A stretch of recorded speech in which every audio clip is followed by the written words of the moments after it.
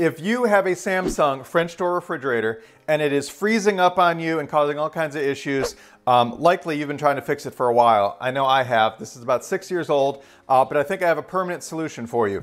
It took me about 2 months of testing before I felt confident in making this video to show you how we perform the repair. So now it's been 2 months and 2 weeks without any problems, and I think it's time to show you what I did.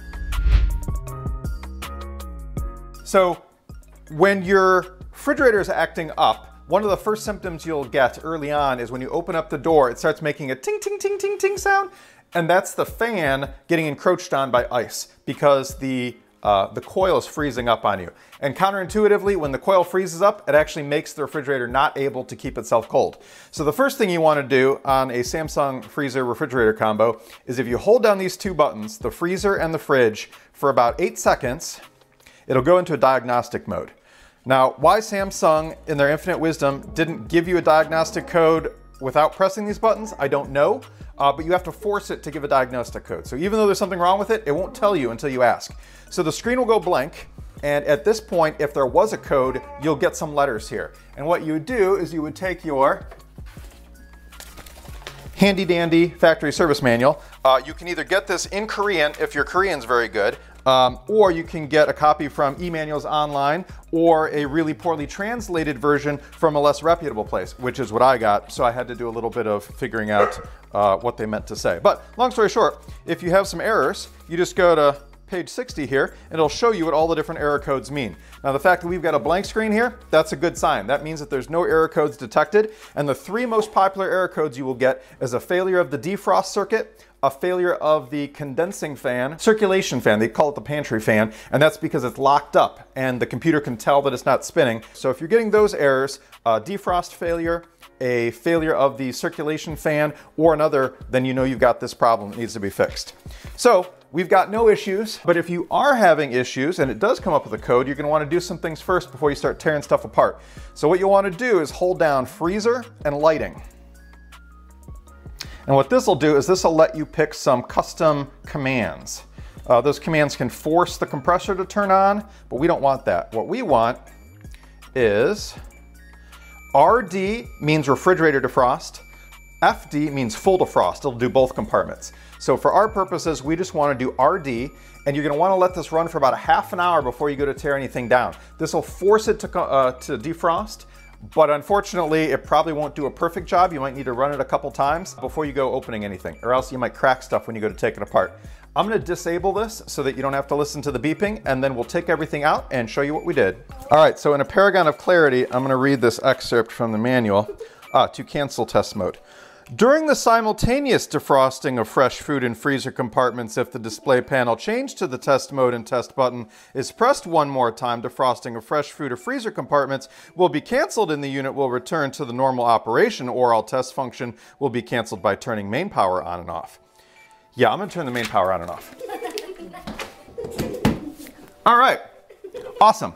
All right, let's begin the process. The super kiddos are gonna help me unpack the stuff in here. What is that?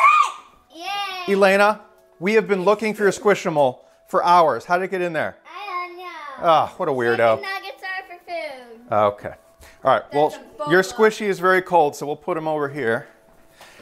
Now, the cool thing is about this, there's not much you need to disassemble interior-wise, but you have to get your stuff out of the way.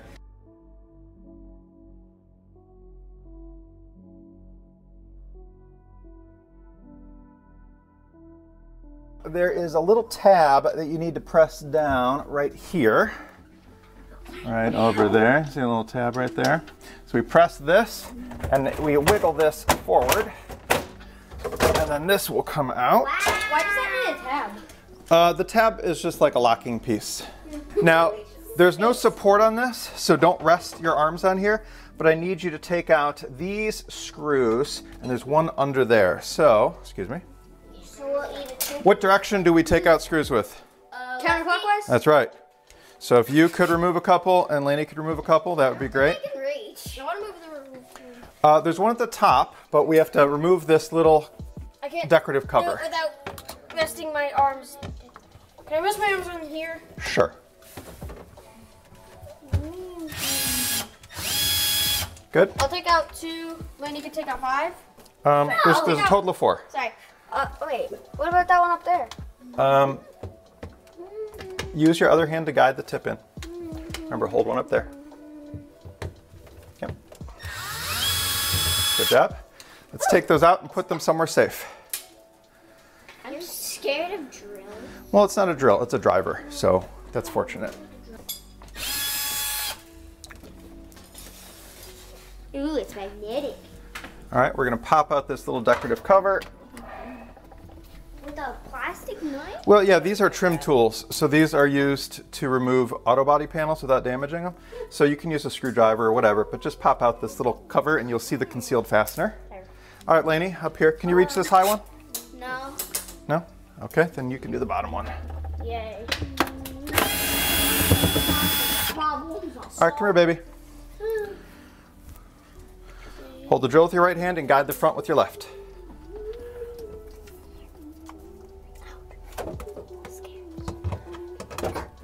Barely can reach it. I could do the bottom one if you want.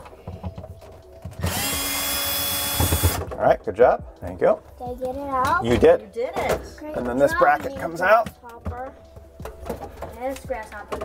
What was that? I love the noise it makes. It's so Satisfying. If you have a frozen condition, this is going to save you hundreds of dollars. This little steamer, it's okay for cleaning stuff, which is its intended purpose, but this is really useful if you need to defrost this ice compartment or here. So what you do is, if you see ice encroaching on these little windows, these vents, you're going to fill up your steamer and you're going to direct steam into these ports with the refrigerator unplugged. And that's going to help you loosen up some of the ice that hopefully will prevent cracking of this panel. Same thing with this ice bin. If this ice bin is frozen up, I've seen people tear the front off of the actual ice bin trying to get it off. If you direct steam up into the outlet, it'll fill this with steam and it'll help melt that ice. So this, well, we'll have a link in the description. This is well worth the money spent. Also helpful for defrosting your car if you get iced over, which is what we used it for recently. So you've diagnosed it with the trouble codes. You have forced defrost with the manual defrost function on the front panel. You have removed your stuff, you've removed the brackets, and you've injected steam if you're super frozen. So now we're going to use a panel puller. If you don't have one, you can just use a putty knife, but I think this plastic one will cause less damage. And we're going to start at the bottom. There's little arrows on the panel everywhere that there's like a retainer. So you want to pry around those arrows if you can. I remember taking apart a couch and I kind of remember doing that. You kind of remember doing this? Yeah, taking apart a couch. Yes, we worked on disassembling a couch to put it into recycling, that's right. So here's a little crack. It's not the end of the world. That was from a previous attempt. So I had this thing for 5 years. Lowe's dropped our first refrigerator when they delivered it. So I'm like, hey, can you do something for me? And they gave me a 5-year warranty. Samsung just threw parts at this thing, or their authorized service center just threw parts at this thing for 5 years. And it was such a pain. They never really fixed it. They just threw parts at it. So hopefully what you see behind here is going to be the permanent fix that they did not do.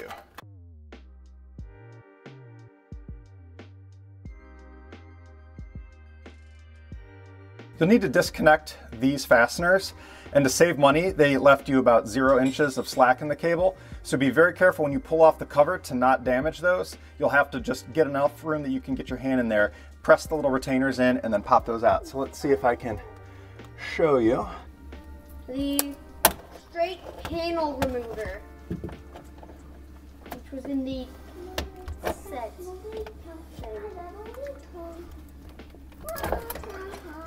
All right, so there's the little tab that unlocks that claw. And then this one is on the left-hand side of the white connector. So you can see that. And now we can slowly remove this panel and get access.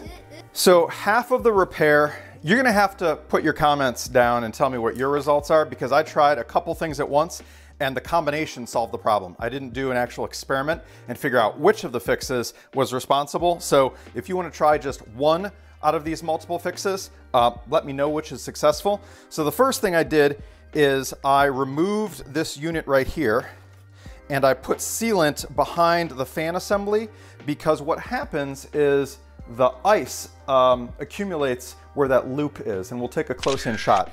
So I was concerned that there was getting moisture where it didn't need to go. So I removed this assembly and I caulked it in place because it was not gasketed in any way. The second thing I did is when you remove this, it's going to cause some harm to this factory gasket, but I think the gasket wasn't working well everywhere in the first place. So I bought the thinnest possible foam weather stripping that I could from the Home Despot. And it's challenging because the adhesive isn't super aggressive on it. So what you need to do is put a little drop of CA glue, some super glue, every couple inches and set this down onto the existing foam. You could also tear off the existing foam and start from a substrate that is clean, but adding this foam should direct the air where it needs to go and keep moisture where it should not go. I also added some gasketing down there as well. Foam? I thought this was like plastic. No, it's foam. It's definitely foam. Yeah. This is the thinnest stuff you can get. So that's the changes that were made to the, I forget what they call this thing. Maybe the condensing coil cover. I'll put down the proper part number for this in case you super destroy this thing. When the service people came, they didn't take the time or didn't have the time to defrost it. So they would just come in and just tear this thing off in pieces and destroy it and throw it away. But I don't think that's very smart. So take a look in here. So this is exactly what you want to see. This is a properly functioning coil. There should be a uniform layer of frost over everything. And there should not be a giant block of ice here. And I have some still images from when I fixed it before. When this thing freezes up, this entire thing gets turned into a block of ice. And as the ice creeps over into this region, this is where the fan sits. And that ice encroaches on the fan. Once the fan can no longer spin and circulate air, even though it's a frozen block of ice, you'll see that the temperature of your refrigerator is getting up to 40 or 50 degrees. And that's when you know that you're starting to have a problem. So symptom number one, the ice gets close to the blades while it's running. It goes ting, ting, ting, ting, ting. Strangely, this unit has a magnet switch up here and here. In fact, if you look down on the cover, I believe it says magnet. So in order to get the fan to run with the doors open, you have to override it by sticking two magnets on the door. Because normally when you open up the door, that circulation fan stops. So to test it, you want to open the door, place two magnets here where these arrows are, and then you'll hear the clicking of the fan blade. If it gets too bad, as the ice continues to grow, it will actually stop the fan in its tracks, and then there's no circulation taking place. So the second thing you need to do, in addition to the changes that we made to the cover, is remove the factory weather stripping from around this penetration, and there's none around these electrical connectors. And you're going to use spray in a can, polyurethane foam, to fill in the void. So step one, remove all the factory foam that is garbage. And step two, insert some foam of your own, and this will prevent moisture from coming into the unit that's causing that ice to happen. So we foam this, we foam this, we foam this. And the last thing to do is, this is a sensor that reads the temperature of the coil. There's a table in the manual that lets you know at a given temperature what resistance value this should be. It's a thermistor. What's a resistance value? Resistance is how much a circuit wants to stop current from flowing. So in a circuit that has little resistance, the current and the electricity flows very easily. When there is resistance, it's kind of like someone crimping a hose. It makes it harder for the electricity to flow. So resistance changes with temperature on this device. So I can put a multimeter on it. We've used those before, and we set it to ohms and we test the resistance. And you can actually test this part and make sure it's telling the computer the correct values. So if it's 67 degrees ambient temperature, you can look at a table inside this manual and see what the resistance value ought to be so that you know if this sensor is working correctly. If you confirm that this sensor is working correctly, the next thing to do is, instead of it being located here, you should locate it here. And this will force the defrost circuit to run longer.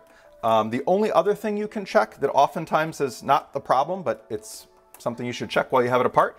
If you disconnect this blue connector here and this blue connector here, you will isolate the heating element. And you can also look in the manual and figure out what the default value should be for the heating element in the freezer compartment and in the refrigerator compartment. The poorly translated manual. In the poorly translated manual. Thank you.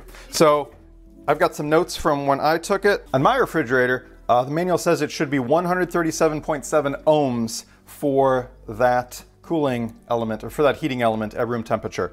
And then it gives you a tolerance of what's acceptable, probably plus or minus 10% or plus or minus 5%.